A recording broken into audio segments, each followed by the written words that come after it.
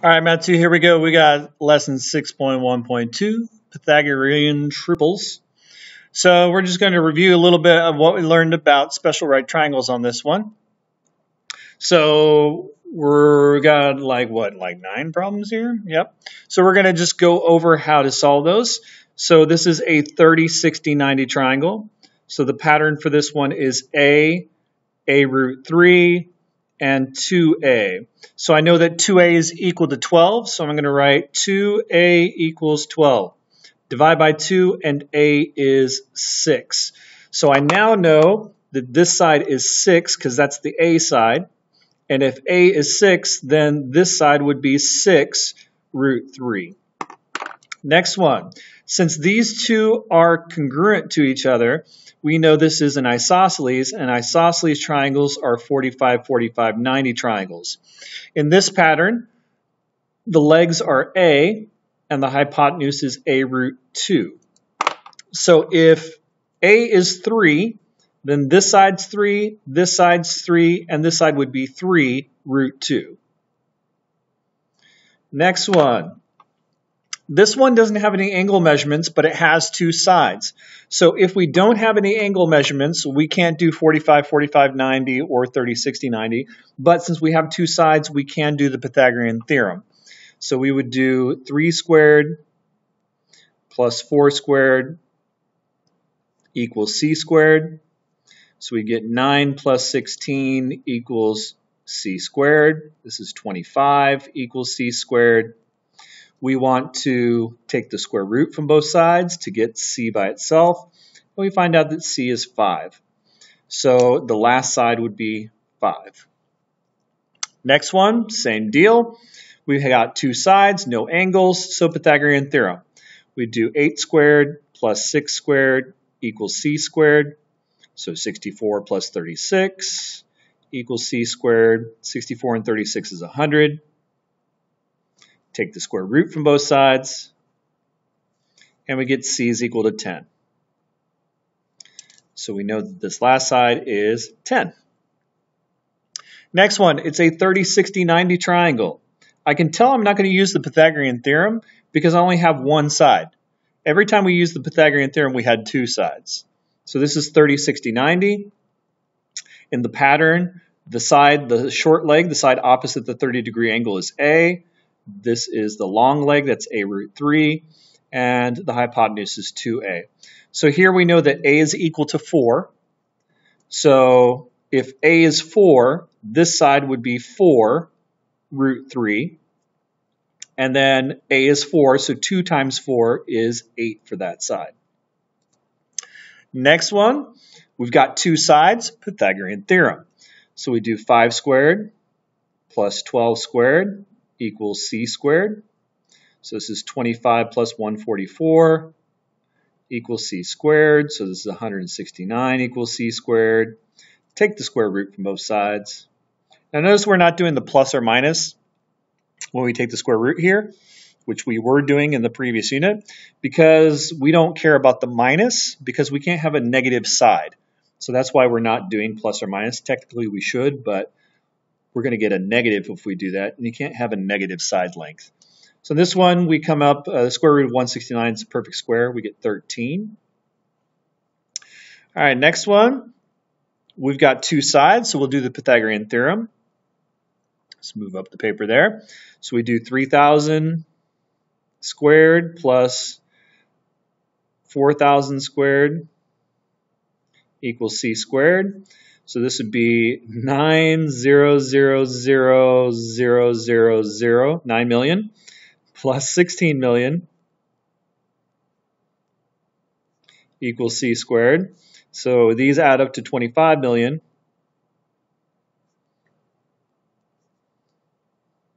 Then we take the square root from both sides, and the square root of 25 million is 5,000. And so this last side is 5,000. For this one, we've got the Pythagorean theorem again. So I'm going to do 15 squared plus 36 squared equals c squared. 15 times 15 is 225. Ooh, I don't know what 36 times 36 is. 36 squared, 1296. 225 plus 1296 is 1521. And then we're going to take the square root from both sides. And we get C is equal to 39.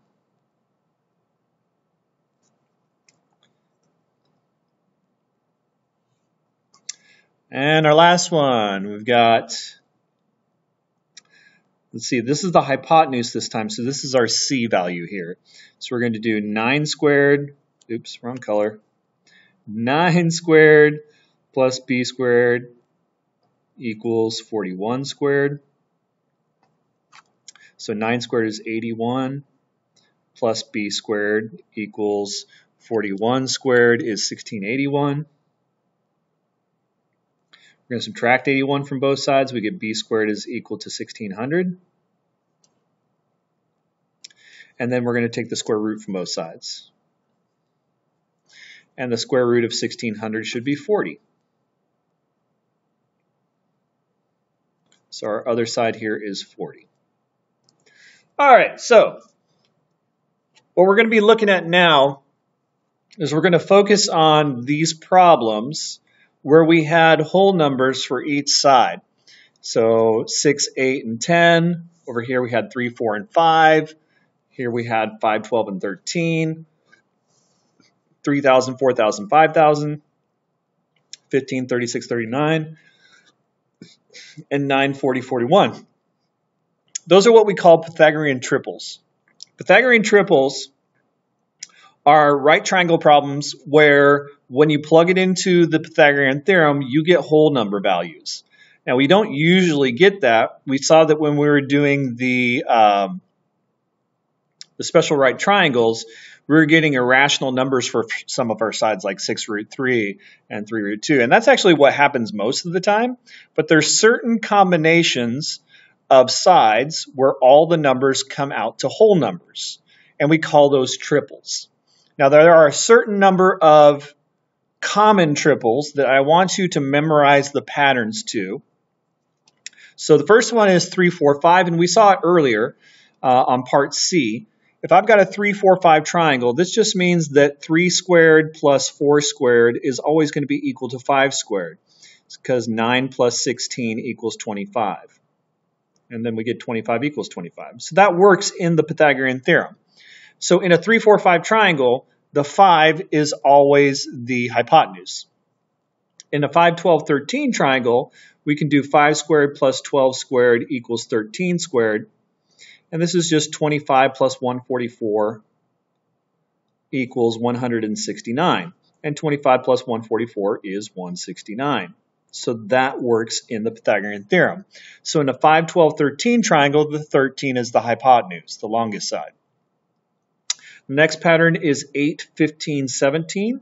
If I do 8 squared plus 15 squared equals 17 squared, I get 64 plus 225 equals 289.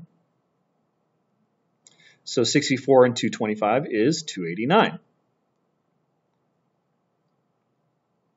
So that one works in the Pythagorean theorem. So in an 8, 15, 17 triangle, the 17 is the hypotenuse. And lastly, we've got a 7, 24, 25 triangle. So in a 7, 24, 25 triangle, if we do 7 squared plus 24 squared equals 25 squared, this is 49, 576? I don't know. 24 squared. I was right, 576. Plus 576 equals 625. And then 49 plus 576 is 625. So we see here that all of these triples work in the Pythagorean theorem. Now, the nice thing about these triples is that we can make similar triangles with these triples to make new triple patterns. So like if we do a scale factor of 2 and multiply all these sides by 2, we've got a new Pythagorean triple. So if I multiply these by 2, my next pattern would be a 6, 8, 10 triangle. And that would work in the Pythagorean theorem. And we saw that earlier up here on part T. So this is a 3, 4, 5 triangle where just everything got multiplied by 2. I could multiply by 3. So I could multiply 3, 4, and 5 by 3. And this would give me a 9, 12, 15 triangle. So that works in the Pythagorean theorem. I could take all these and multiply by 4. So that would be a 12, 16, 20 triangle. So these are just new Pythagorean triples, and they're similar triangles to this. They've got just different scale factors. And we can do it with all these other base patterns. So 5, 12, 13, if we multiply by 2, 10, 24, 26 would work. If we multiply everything by 3, 15, 36, 39 would work. If we multiply everything by 4, 20, 48, and by 4, 52? 52 would work. Multiply all these, that would work. 16, 30, 34, that would be a new pattern. If I multiplied all these by 2, that would be 14, 48, 50. That would be a new pattern, and so on and so forth. You get the point. We can just keep on multiplying by these. So identify the Pythagorean triples that we found in 12. Well, first of all, this was a 3, 4, 5 triangle. So that's one of our triples. And we talked about this one. This is a 3, 4, 5 triangle where everything's been multiplied by 2. This is a 5, 12, 13 triangle. That's one of our base triangles. This one, 3,000, 4,000, 5,000, that's a 3, 4, 5 triangle where all the sides have just been multiplied by 1,000. This one, 15, 36, 39, that's a 5, 12, 13 triangle where everything's been multiplied by 3. And then 9, 40, 41, this isn't one of our patterns that we've written down, but there's more patterns out there than just the ones that we wrote down.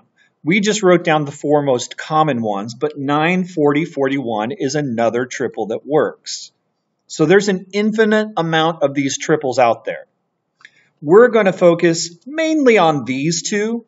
That's the most common ones, but you see these other two show up from time to time as well. The nice thing about knowing your triples is it reduces the amount of work that you have to do. You don't have to do all this Pythagorean theorem stuff if you notice that you're working with a triple. So let's do some problems over here. So use the patterns that we've learned so far to find the missing side length. All right. Oh, 30, 60, 90 triangle. This is not a triple triangle. So this is one where we have to write our pattern. We've got A root 3, and 2A. Oh, this is nasty. So we got 2A equals 13. So A would be equal to 13 over 2. So that tells me this side over here is 13 over 2, or 6.5. This side right here would be 13 over 2 root 3.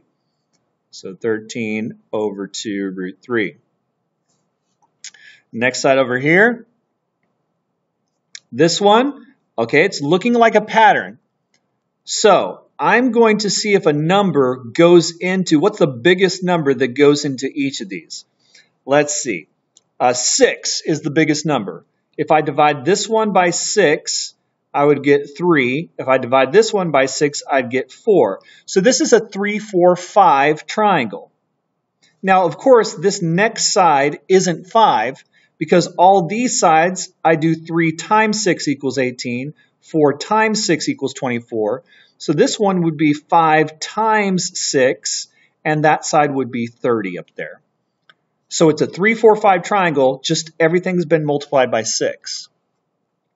Next one's 45, 45, 90 triangle. So this is the A side, this is A, and this is A root 2. So if A is 25, this side's 25, and this side is 25 root 2. This one is a 30, 60, 90 triangle. So this is my A side, this is A root 3, and this is 2A. So if A equals 7, this side must be 7 root 3. If A equals 7, 2 times 7 is 14. Okay, so let's see if we have a pattern here. So what's the biggest number that goes into 20 and 52? Well, I think it's 4, because 5 times 4 is 20, and 13 times 4 is 52. So it's a 5, 12, 13 triangle. So this side should be stupid lights. Am I going to have a video where the lights don't turn off? Probably not. All right, so this last side should be 12 times 4, because it's a 5, 12, 13 triangle where everything's multiplied by 4. So this last side would be 48.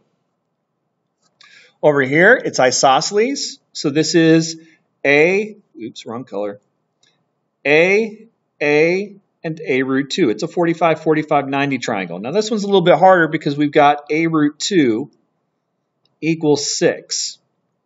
I want to know what A is, so I have to divide by root 2 on both sides. So I get A is equal to 6 over root 2. And remember from the last lesson, we're not allowed to have a radical in the denominator, so we multiply the top and the bottom by root 2. And we get 6 root 2 over root 2 times root 2 is 2. And then we can reduce, and we end up with 3 root 2. So this side would be 3 root 2, and this side would be 3 root 2. All right, almost last part. So here, if I got a 45, 45, 90 triangle, if this side is x, this side is also x. And remember, this side is A root 2. Well, this side is A, technically. So this side would be x root 2. 30, 60, 90 triangle, this is A root 3, this is 2A. So if A is equal to y, I just replace y or A with y. So this side would be y root 3. And this side would be 2 times y. Over here, this is a 3, 4, 5 triangle. It's 3 times x, 4 times x, so this other side would be 5 times x. Over here, 5, 12, 13. It's a 5, 12, 13 triangle. So this is 5 times x, 12 times x. This would be 13 times x. This one's nasty. So this one is A. This one is A root 3. And this is 2A. So if I know that 2A is equal to x, I would divide by 2 on both sides. And A would be x over 2. So this side is x over 2. And then this side over here would be x over 2 root 3. Almost done. So on this one, calculate the area and the perimeter. Well, I'm going to turn this into a triangle there.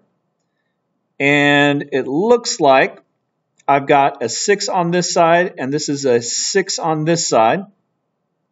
So perimeter, pretty easy. All the sides are 6.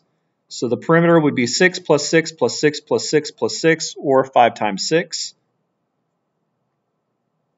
That would be 30. The area is made up of 2 parts. I've got a square down here. So this would just be 6 times 6 for this area right there. And then I've got a triangle on top. For the triangle, I need to know base times height. Well, my base, this is a 30, 60, 90 triangle right there. So if this is 6, this side is 3, and this side is 3. And then it's 30, 60, 90, so this height right here is 3 root 3, because A is 3, this is 2A, this would be 3 root 3. So that's a triangle. Yeah, I'll do it in this color, that's fine. I got 1/2, the base is a total of 6. and the height is 3 root 3. So my total area is 6 times 6, that's 36. Half of 6 is 3. 3 times 3 root 3 is 9 root 3. And you can't do anything else. You can't combine them because they're not like terms. Okay, this one right here, I'm going to make a triangle up here. This is 6 root 2.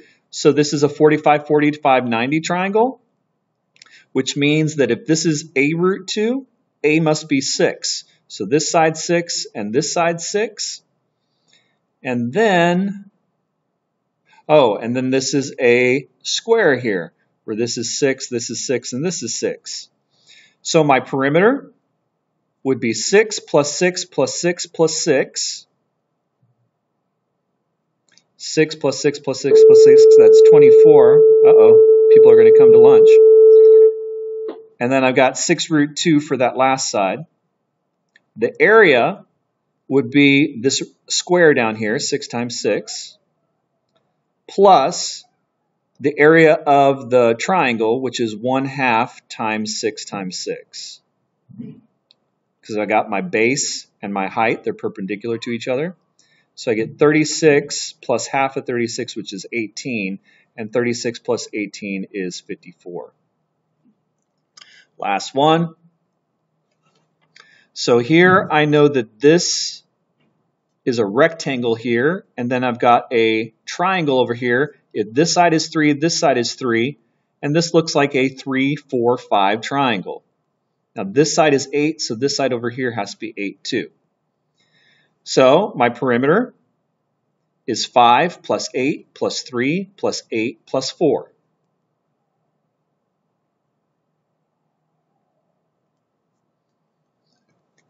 So 13, 16, 24, 28. My area, I've got a rectangle that's 3 times 8, plus the triangle over here, which is 1/2 of 3 times 4. So 3 times 8 is 24. Over here, 12, half of 12 is 6. I get 30 as my area. All right, that's all I got. Math hard. See you later. Bye.